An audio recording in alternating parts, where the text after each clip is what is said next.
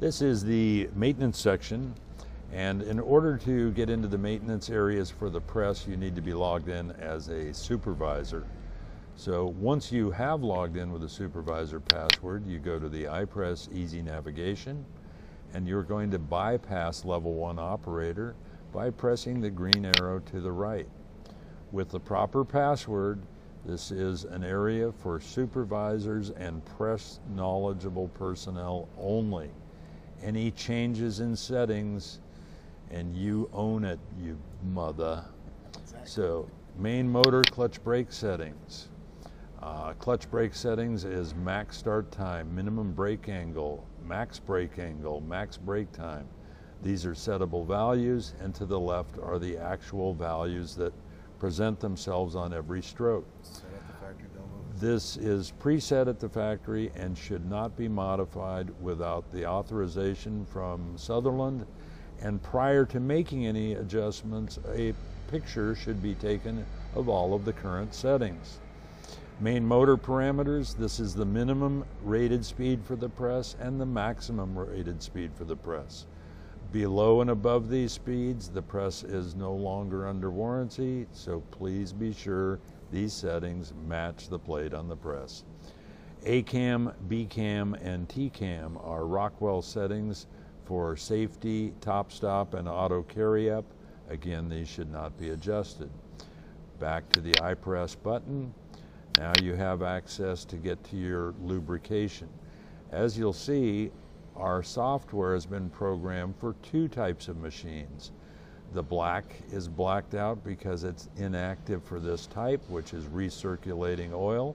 We'll show you that in a moment. And the grease lubrication machine is the type of press that we're working with now. So you've got an automatic grease pump, and you have a distribution block that is monitoring the flow of the grease. If you have this on, every time the press power is turned on, the grease pump is going to go through a cycle. If you're the type of company that turns your press on and off frequently, we recommend that this is turned off so you do not over lubricate. Preset lube stroke interval. A good setting is 2,500, sometimes 3,500, depending on if you're using the press in single stroke or continuous. The way to monitor that is look at the amount of grease collecting on your slide gibs and connecting rod area, and that's how you can set it. Actual value, so this is showing that you are at 2,231 on your way to 3,500 before the next stroke and lube cycle will begin. And the distributor block pulses, again, is a settable value. We recommend that you keep it between 5 and 6. And again, anytime changes are made here, you should be taking a picture beforehand.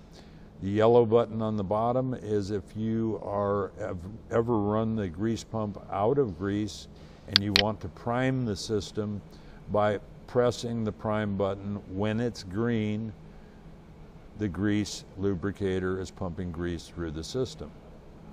Now we're going to go on and show you oil circulating type for straight side presses. Now we are demonstrating the automatic recirculating type lubrication system that comes on larger straight side presses. So in the case of many conventional presses, you would have a one pump system, and what we're demonstrating here would be a higher speed press that would have pump 1 and pump 2. So press will not operate if the pump is off, so it is always on when the power is turned on, the pump for the lubrication. Suction filter is showing green, clear. If it were faulted or plugged up filter, the green would be gone and the red would be on. Distributor filter, same green and red indicator. Distributor block number of pulses minimum. So these are settable values, and anytime a supervisor level is coming in to adjust any of these fields, they should refer to the manual and take a picture of the settings as it came from the factory.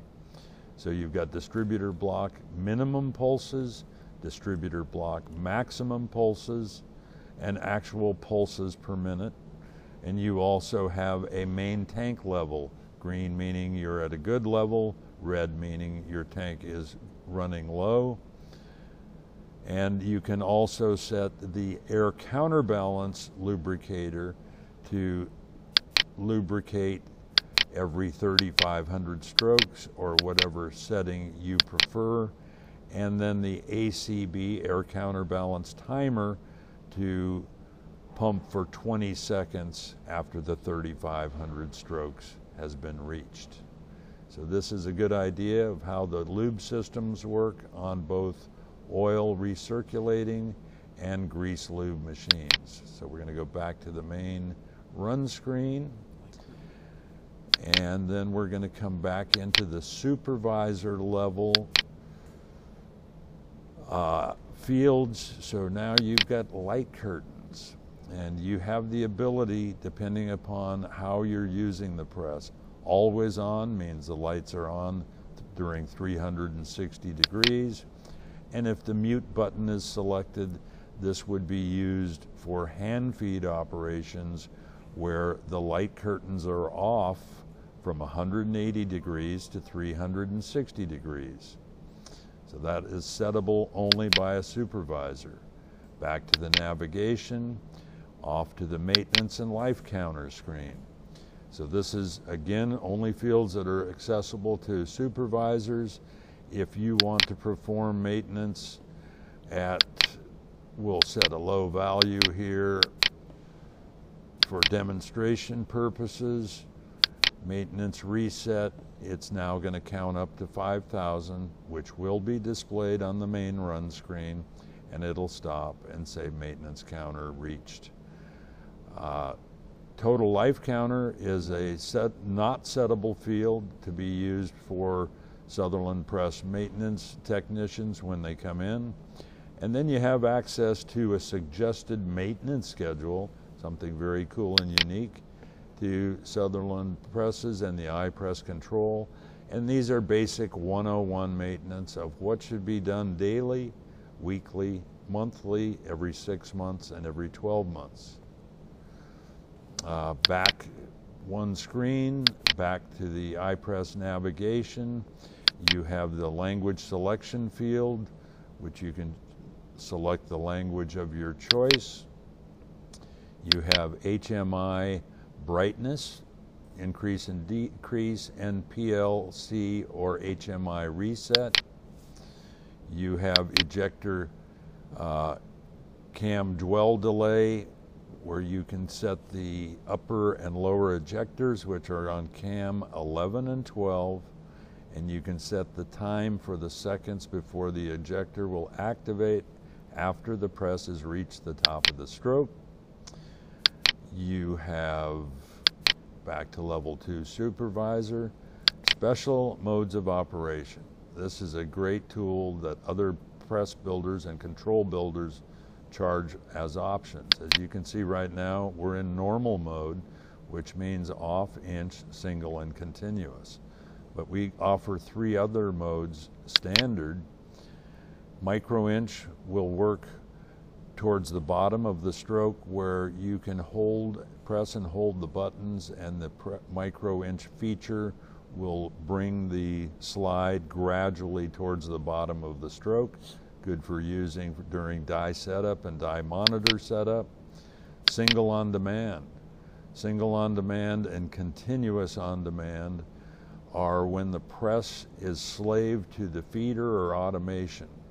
So you have the ability for the press to run in single stroke.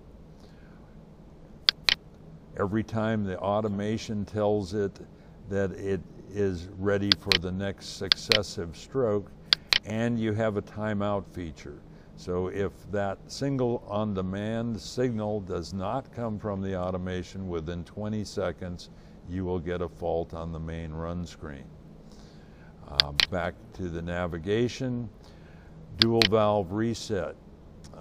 In the case where you're Ross or Harry-On, but in our case Ross air valves, they're dual safety valves, and if one or the other of the poppets get out of sequence, the supervisor level can come in, reset the dual air valve, and you should be back good to go.